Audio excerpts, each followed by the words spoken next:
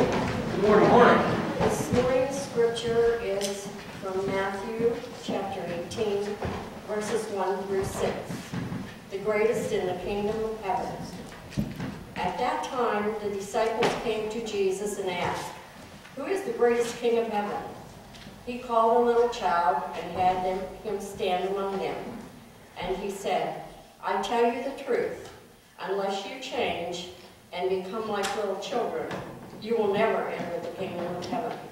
Therefore, whoever humbles himself like this child is the greatest in the kingdom of heaven.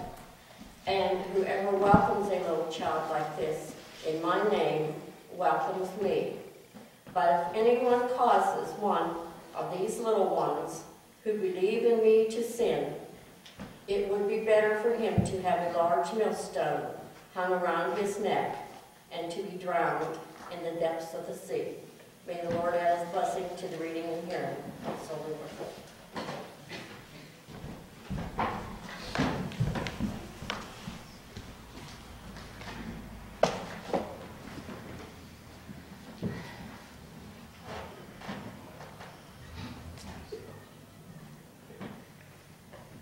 Two men were fishing in a boat under a bridge. One looks up and sees a funeral procession starting across the bridge. He stands up, takes off his hat, and bows his head. The procession crosses the bridge and the man puts his hat on, picks up his rod and reel and continues fishing. The other guy says, "That was touching. I didn't know you had it in you." The first guy responds, "Well, I guess it was the thing to do after all. I was married to her for 40 years. Where are your priorities today? Let us pray. May the words of my mouth and the meditation of our hearts be acceptable in your sight, O Lord, my rock and my redeemer. Amen. Scripture this morning that I chose, which I think it's very convenient that Pete, gets hand, foot, and mouth the week after he decides to install me, whatever, is Matthew chapter 18. And it starts off with verse 1 saying, "At that time the disciples came to Jesus and asked, 'Who is the greatest in the kingdom of heaven?'" Now, if you're familiar with Matthew at all, you'll know that before this, they've witnessed so many things, the disciples. They've seen miracles, they've seen so much that Jesus has done, and still they're asking, who is the greatest? Still seeking the literal kingdom and asking these questions. They still don't get it. And he responds with this. He called a little child and had him stand among them. And he said, "I tell you the truth, unless you change and become like little children, you will never enter the kingdom of heaven." Now, Jesus wasn't asking them to become literal children in that sense, but he was telling them to have the humility of a child. The child is lowly in position, and that is how they must see themselves. Jesus uses this little child to give them a visual to learn by.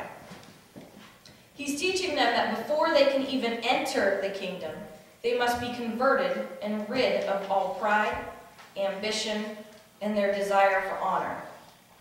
In order for our conversion first, then for our growth, we must be as little children. Not foolish, silly, or playful, but sincerely craving that pure spiritual milk, which is spoken of in 1 Peter 2:2. If you've ever worked with a child, you know that there's a small window before they become sarcastic and know everything. And it's kind of maybe around 2 or 3, but they're like a sponge. They'll just soak everything in, and they're eager to learn. And that's what Jesus is talking about. He says, you have to become like that child. And what you need to understand is that you can accept Christ when you're 2, when you're 3, when you're 4, when you're 5, or when you're 70, or 80, or 90, or 95. It doesn't matter how old you are or how young you are. When you accept Christ into your heart, you are born again at that time. And he is saying you are a child at that time. And when you become that child, you're that baby Christian. You have to crave me. You have to yearn to learn and to be humble. And he goes on to say, when you become that way, therefore, whoever humbles himself like this child is the greatest in the kingdom of heaven. That is when you will be great. And whoever welcomes a little child like this in my name welcomes me. So when you welcome that child, a little child with faith is just as much a believer as you. And when you welcome them, you are welcoming Christ. But look at 6. There's always a big but. Right?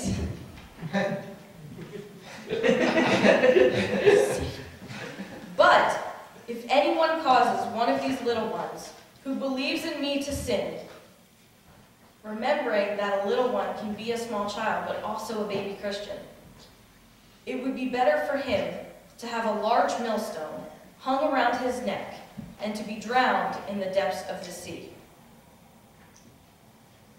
I think he's taking it pretty seriously. That doesn't sound like a slap on the wrist. He's not talking about a little stone. In the scripture, they describe this as actually a stone that would have to be drugged by a donkey. So it was a pretty big one. Okay? So if you're going to lead a child astray, a baby Christian astray, it would be better for you to tie a giant rock around your neck and throw yourself into the sea. I think he's pretty serious. Like, it's a really bad idea for you to do this. So who are you to think you are greater or have more rights than these children? So my question today, I guess the point, is what are we doing for our children? Where are your priorities and responsibilities in regards to them? So of course, if we're talking about kids, the first place we always look are to the parents, right? They're the ones that gave birth to them after all. So I thought I would give you a little insight as to how I was raised. Since we know if you look at, like, me, it was pretty good. So, my parents had great respect for our individuality, our freedom, and personal desires as children. If I woke up and didn't feel like going to school, they wouldn't force me. They allowed me to practice my freedom. If I didn't want to bathe or brush my teeth, I didn't. If I didn't want to eat my vegetables, I didn't. I didn't like going to bed early, so I stayed up late. I didn't do any chores, never brushed my hair, didn't change my socks, and I couldn't stand the inconvenience of putting on deodorant. It was really just better for them to allow me to make my own decisions. After all, they didn't want me to rebel because they forced me to get an education or practice good hygiene. That makes sense when you look at me now, right? Doesn't that sound ridiculous? Absolutely ridiculous. That's not true, okay? It's not true.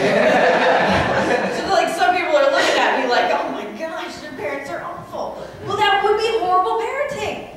So regardless of whether you have children, whether you're a parent or a grandparent, an aunt, an uncle, or just someone who has any intelligence at all, you know that that is not smart. You know that a child needs guidance, that they need boundaries, that you need to tell them to bathe and brush their teeth, or things are going to fall out and they're going to stink, okay? It's going to happen. You have to give them guidance and rules.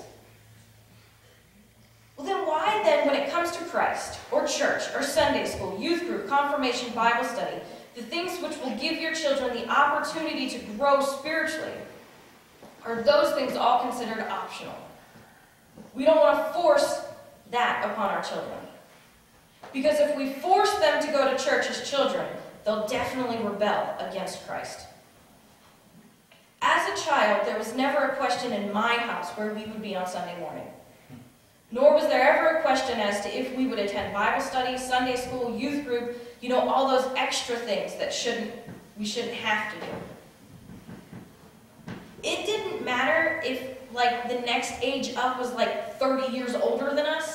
we were still there. If the church was open, we were in it. If the church was closed, we were still in it. And it wasn't just the things at the church. You have to understand that too. It has to come in your home. You can't expect everything to come from the church as well. Prayer happened in our home. Bible studies happened in our home. We see that getting the kids here is the responsibility of the parents, maybe sometimes the grandparents. But what about the rest of you? Are you off the hook when it comes to the scripture? Absolutely not. What is it that we are called to be here? Scripture says that we are called to be the family of God. And that's where I think our society has failed. Not just our society, but the church. The church as a whole. The church as a whole now just sees that we can't be in each other's business. We can't be a family of God because, oh, I don't want to interfere. But that's what Christ has called us to be. My question to all of you today is, what are we showing these children that the family of God truly is? Do we as a family truly see these children as a blessing from God? And even more than a blessing, do you feel any sense of responsibility at all? You as the family of God have been entrusted with each one of these children, whether you like it or not. Do you see that? Whether you are related genetically or not, you are related to each one of these children through the blood of Christ. And He has trusted you with their spiritual well-being, so what are you going to do about it? But wait a minute, isn't that supposed to be your job? Because we just decided to start paying you. So why would we give you money if you're not going to do something about it? Right? Well, I don't know. Why don't you tell me? I can be one person to these kids, and I will put my entire heart into each and every one of them. But it takes a lot more than just the witness of one person to show them Christ. So what are we showing them that the family of God is all about? What do they see when they look at their church? Do they know your name? Do you know their names? Do you notice if they're missing on a Sunday? Would they even be missed? Do they see hypocrites, gossipers, backbiting? Do they see our family centered in Christ? Do they see unconditional love, peace, patience, care? They see whatever it is that we hold highest in our lives. The priorities that you hold in your life will reflect the priorities that this family shares with these children. So I ask you today, what does your list of priorities look like? What is first? Work? Money? Status? Play? Material things? Where exactly does Christ fit into all of that? And where would you be in this scripture? Are you showing these children the importance of a life centered on Christ? Or are you showing them a life centered on yourself? If it is the latter, don't forget to hold your breath, because that millstone is going to take you down pretty deep. So where are we as the family of Christ? Are we truly being a witness and example of Christ, or are we all going down together? Let us pray. Dear Lord, I just thank you so much for all of the children and all of the youth that you have blessed this church family with, that you have entrusted us with.